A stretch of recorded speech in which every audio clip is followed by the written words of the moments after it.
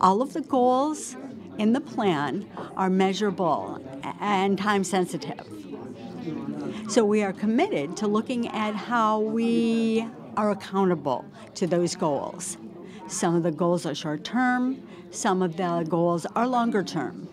It depends on what the goals are themselves, so we can continue to look at them. You know, it's not difficult to set up 1 or 2 or 3 goals. We want to look at the person. You have to look at the person, you have to look at them as a whole.